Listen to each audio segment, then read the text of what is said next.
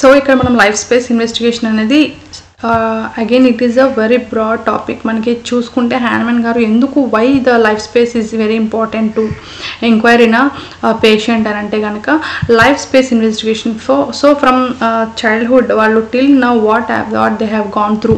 Okay, many emotions కానీ stress levels కానీ ఇంకేమన్నా వాళ్ళ ఫిజికల్ ఇల్నెస్ ఉంటుంది. సో ఫిజికల్ ఇల్నెస్ వల్ల if they or any physically disabled ఉంటారు. So they will be under going many of the troubles or any of the situations in the society. So ila chaala వాళ్ళ యొక్క life space investigation అనేది what are they actually from the childhood ivanni kuda they should not hide anything from a doctor or any physician. So what are the things they have undergone from childhood anedi manaki total ga life space ante like from their milestones. Okay, nothing but nenu ipudu example tho explain cheyalante vallaka milestones, vallaka schooling, valla college, valla education, okay, personal parenting ela undi, okay, siblings to relation ela undi, if they are married, okay, if they are married how they are how their relation, okay, after marriage tarvata what they have undergone any, okay, with spouse kani any of the relations lo kani ila total ga we are going to inquire everything and we should trace out what is the actual trouble we are facing. So it is not the thing we are getting to know everything about the patient, but it is to know the root cause of a patient. So to trace out the cause we are going to inquire all these things. So life space investigation అనేది చాలా important. And next thing వచ్చేసి mental generals. We need to inquire about the mental generals. And as soon as a physician means a patient enters into a clinic or a physician chamber, we are going to understand how far they are good at their behavior and how far they are going to share with the physician, okay, their sufferings and all. So ila manam mental generals lo we are going to inquire about the will, their understanding, their memory and everything. So coming to the general physical examination. So till now we have taken all the history of the patient, okay, including life space investigation, mental generals, and physical examination is very important. Okay, under physical examination we are going to examine the certain system.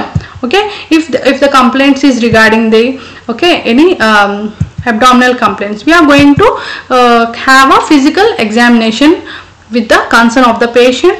Okay, any pallor is there, icterus, cyanosis is there, clubbing of the fingers, okay, clubbing of the nails are there, is there any edema, lymph node enlargements are there. So these are the physical examination we should proceed with the patient general ga, okay, general physical. If it is a complaint relating to a certain system, okay, if it is abdominal we are going to have a systemic examination. Okay, if it is a respiratory we are going to trace out the respiratory rate, okay, is there any abnormal sounds, okay, in the breathing and all, we are going to take all this in the systemic examination. So general physical examination ante for any patient ante divide of their complaints మనం ఇవన్నీ general గా అయితే we should have a look అన్నమాట. So we should inquire about all this, అంటే any lymph node enlargements ఉన్నాయా, edema ఉందా, clubbing, cyanosis, okay, ఇవన్నీ ఉన్నాయా లేదా జనరల్ గా మనం జనరల్ ఫిజికల్ ఎగ్జామినేషన్ లో చేయాలి after mental generals enquiry. Next vital data. So ఇవన్నీ కామన్ గా ప్రతి ఒక్క పేషెంట్ లో మనం చూడాల్సింది ఏంటి vital data. What is the temperature, what is the pulse, what is the blood pressure, okay, respiratory rate, heart rate, these are all the thing. So ఇంతకుముందు చెప్పాను కదా జనరల్ ఫిజికల్ ఎగ్జామినేషన్ దగ్గర సిస్టమిక్ ఎగ్జామినేషన్ అనేది we are going to do after mental and physical examinations. We are going to take the systemic examination. ఇక్కడ ఇంతకుముందు ఎగ్జాంపుల్తో నేను చెప్పాను కదా, ఓకే, ఎనీ అబ్డామినల్ కంప్లైంట్స్ ఉన్నప్పుడు వీఆర్ గోయింగ్ టు చెక్ అన్నమాట. ఎనీ మనం ఆస్కల్టేషన్, పర్కషన్, ఓకే, ఇన్స్పెక్షన్ ఇవన్నీ చేస్తాం కదా. These are the 4 codes we need to remember in case of systemic examination. ఇవన్నీ మనకి క్లినికల్ మాన్యువల్ ఉంటుంది కదా, దాంట్లో మనం సిస్టమిక్ ఎగ్జామినేషన్ ఎలా చేయాలనేది it is again a very broad thing you need to learn. Okay, systemic examination ఎలా చేయాలి, inspection, okay, observation, auscultation and percussion, these are the 4 things you need to check out in the systemic examination. Next, provisional diagnosis. So మనం ఇక్కడికి reach అయ్యేసరికి మనము we are clear that what is the disease they are suffering from. So provisional diagnosis enti, what is the diagnosis you have come to a conclusion that a patient is suffering from this disease. So అలాంటి diseases ఇంకా ఏంటి మనం we are going to differentiate. Okay, we are going to differentiate. So either it is a bronchial asthma లేకపోతే chronic bronchitis లేకపోతే COPD నా. So depending upon their age మనం ఇలా differential diagnosis అనేది కూడా very important. And depending upon the provisional diagnosis, we are going to make them to go for investigations. So investigations, entire CBP means complete blood picture. Okay, complete blood picture కానీ urine examination means depending upon the case. So depending upon the case మనం ఏ investigations, what are the investigations necessary in that particular case మనం అవన్నీ రాయాల్సి ఉంటుంది అనమాట. Okay, x ray chest, okay x ray chest కానీ okay ఇలాంటివన్నీ మనము we are going to what the case is demanding, మనకి ఏం ఇన్వెస్టిగేషన్ అవసరమో అక్కడ. So after the investigations we are going to conclude. Okay, this is the clinical diagnosis. Okay, note down, this is provisional diagnosis is not an authenticated. We are going to give an provisional diagnosis after all these investigations starting from a presenting complaints. So presenting complaints నుంచి systemic examination వరకు మనం ఏమైతే understand అవుతుందో మనకి provisional డయాగ్నోసిస్లో మనము రాస్తాము. అయితే after the investigations మనకి పర్ఫెక్ట్గా one diagnosis is done. So that is the clinical diagnosis.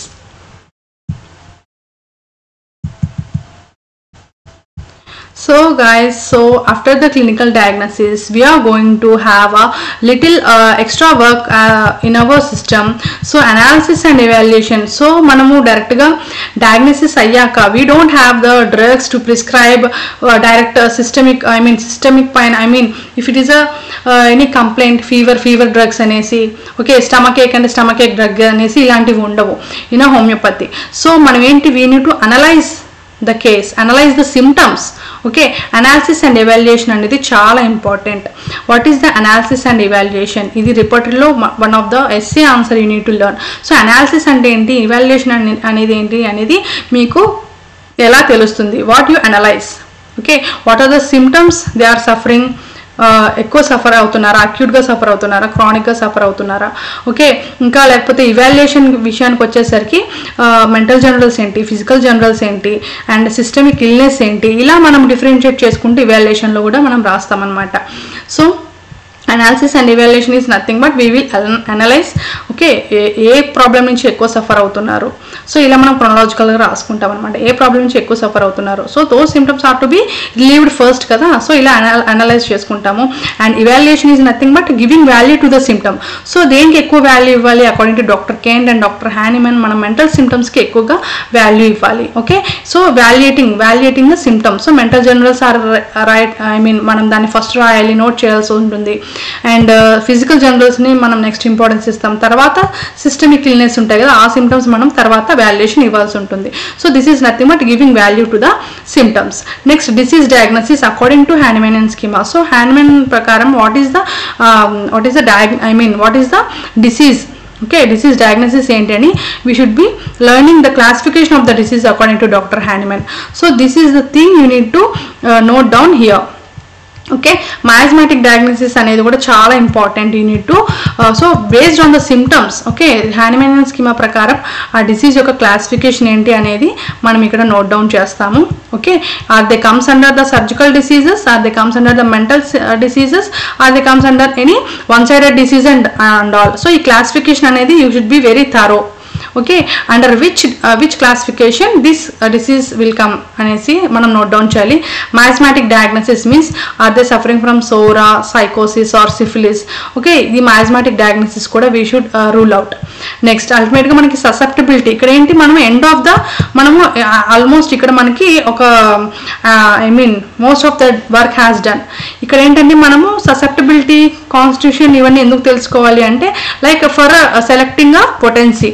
So based on the susceptibility of the patient we will be prescribing. So వాళ్ళ ససెప్టబిలిటీ ఏంటి, లైక్ చిల్డ్రన్లో హై ససెప్టబిలిటీ ఉంటుంది, so aged పీపుల్లో లో susceptibility ఉంటుంది. అలా మనం ససెప్టబిలిటీని assess చేయాలి.